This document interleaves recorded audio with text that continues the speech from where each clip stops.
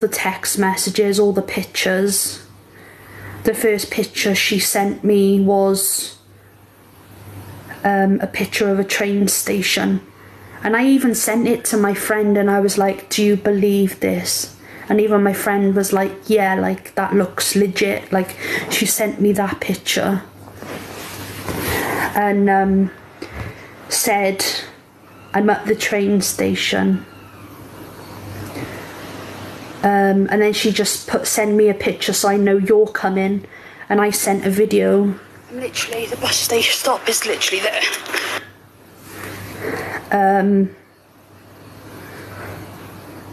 I sent a video. I'm literally at the bus stop. And then, yeah.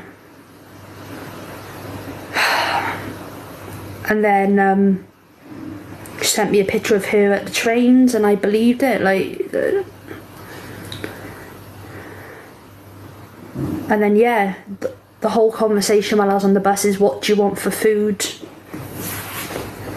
And she said she'll have a ham and cheese sandwich. And I said, okay, anything else? Do you want nachos? She said, yeah, I'll have nachos. And then I was in Subway then, and I was like, what bread do you want? And she was telling me what bread she wanted. And then she put, where are you? I don't think I'm far. Next stop is Newport. Send me a picture of where you're waiting so I know where to find you. I put, I'm here. And she put, show me I don't believe you. So I took a picture outside this train station. And then she just kept saying, I'm on my way, I'm on my way, I'm walking up the stairs, I'm buzzing to see you. Where are you? So I sent another picture, and then she said she was over the other side of the train station, so I walked over the other side of the train station, and then she said she could see me. I can see you, I can see you. She literally carried on to say, I can see you, I can see you. I'm coming. And then literally at 3 o'clock, I got, keep my name out of your mouth, karma is best served cold. And she changed her picture on WhatsApp to her and another girl.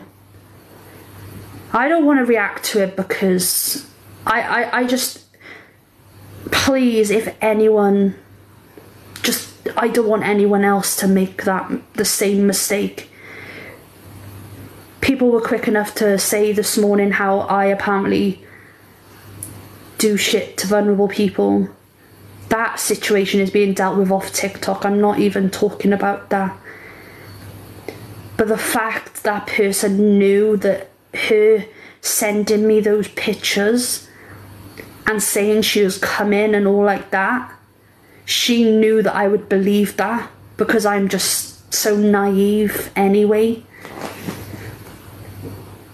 No matter how much you hate someone, no matter how much,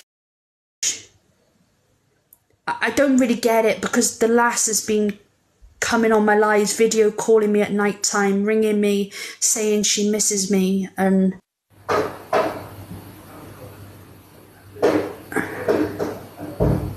so I am a bit confused. She's been ringing me saying she misses me and she wants things to work with me, and she's been getting angry at me for other girls coming on my live and saying like that I'm beautiful and stuff like that. She's been messaging me on the side saying, oh, I want you and all like that. And so no matter what someone has done to you, I don't think it's right to have me to gone through that. So I wasn't going to mention it, but then someone just came in and made a comment like, oh, did you enjoy the setup? And I'm hoping there's someone that's watching that can learn from my mistake of believing it, because I wouldn't want it to happen to anyone else. I've, you know, it wasn't cheap for me to go there. It was £10 a ticket for the bus, and then I ended up paying for the taxi thinking she was coming, and then she didn't come, but I'd already paid for the taxi. So because she said she'd go off the train. So I had to get in the taxi because the taxi was there. That was another 40 quid. And then also food, it comes to like £20. So yeah, I feel stupid, but it's going to only make me stronger. I mean, I now have 0 trust issues, and I don't think I'll be able to trust anyone for a long time. And it has, yeah, it's made me definitely open my eyes and realise that I can't just, so these people might have thought this whole setup game or whatever was funny, but in a way it's actually going to help me, because I'm going to learn from it and become a stronger and better person.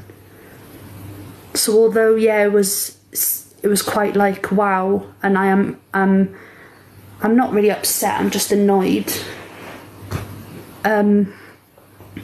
It's only going to make me stronger, because now if I ever meet anyone again or anything, I'm just not going to trust as easy as I did. So people can sit around and talk about vulnerable people. I am very easily led, and that person knew that if they sent me pictures, I'm on the train or I'm at the train station, that I was going to get on that bus. Once I was on that bus, I couldn't get off. I was on my way to Newport.